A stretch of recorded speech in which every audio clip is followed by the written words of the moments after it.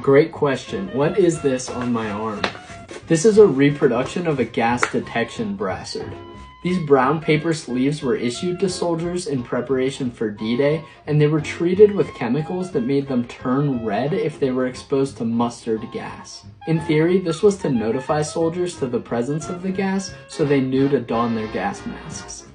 In reality, chemical weapons weren't used by either side during the Normandy invasions, which is good because it's likely that the soldiers would have been in bad shape by the time they saw this changing colors.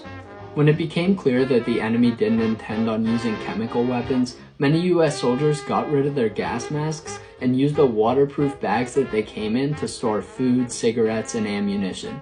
Make sure to follow the gun philosopher to keep learning about military history.